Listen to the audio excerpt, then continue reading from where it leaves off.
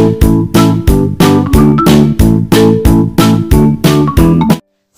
teman-teman, kali ini saya akan berbagi tutorial bagaimana cara edit video dengan menggunakan aplikasi Kinemaster. Langsung saja kita buka aplikasinya, kemudian kita klik penambah media. Lalu di sini kita pilih video mana yang akan kita edit.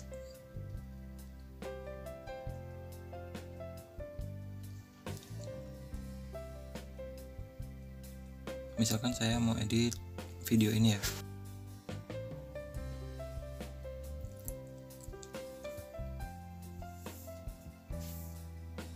Kalau misalkan mau potong yang kiri, kita bisa pangkas ke kiri.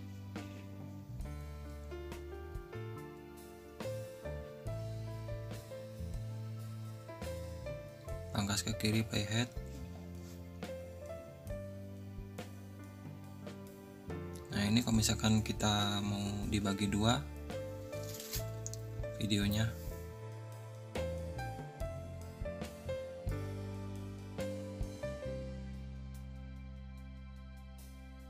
Nah, kalau misalkan kita mau hapus video yang ini, nah kita tekan dulu, kemudian kita klik yang sebelah kiri tanda itu.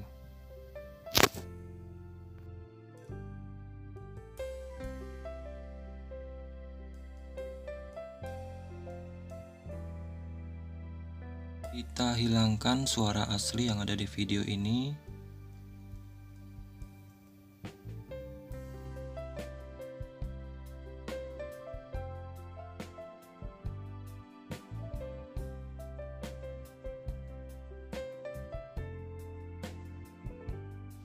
Untuk video yang sebelah kanan, coba kita akan besarkan suaranya. Naikkan ke atas. Kemudian kita coba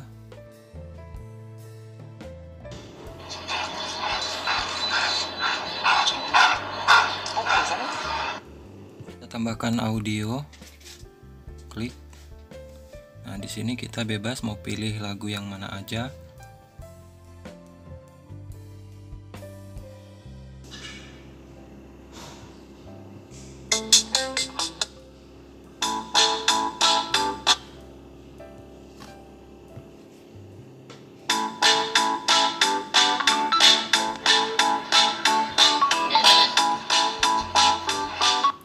Kita kecilkan dulu suara videonya.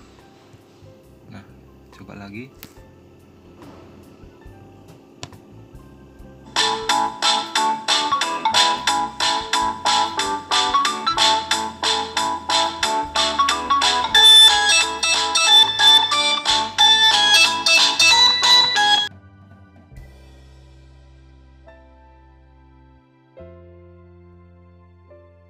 Kalau kepanjangan, videonya bisa kita potong.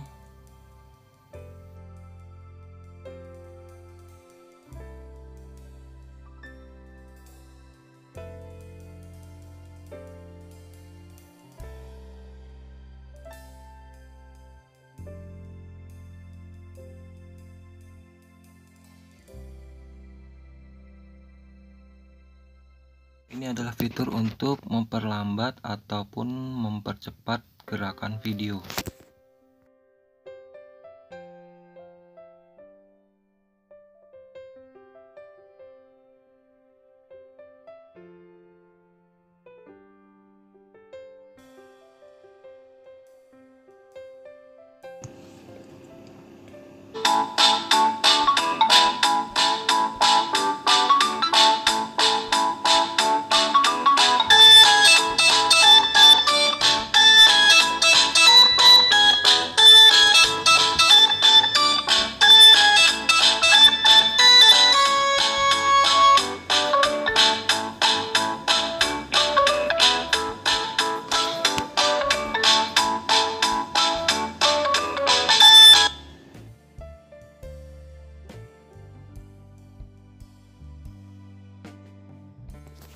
Ya, coba kita masukkan teks ya.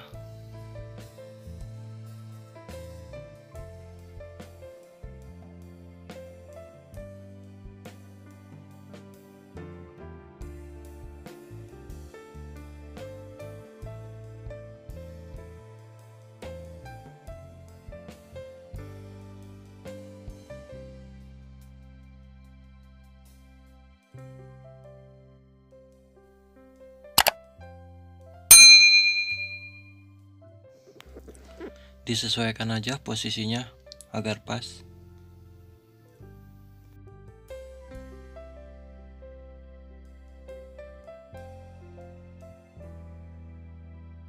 Kemudian di sini saya kasih animasi masuknya, huruf demi huruf.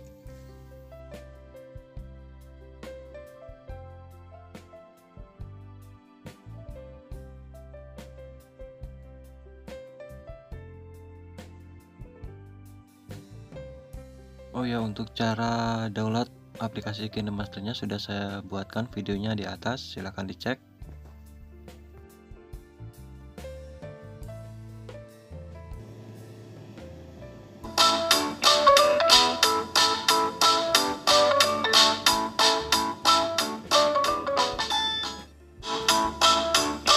Kemudian ini untuk transisinya teman-teman ya, biar videonya lebih keren.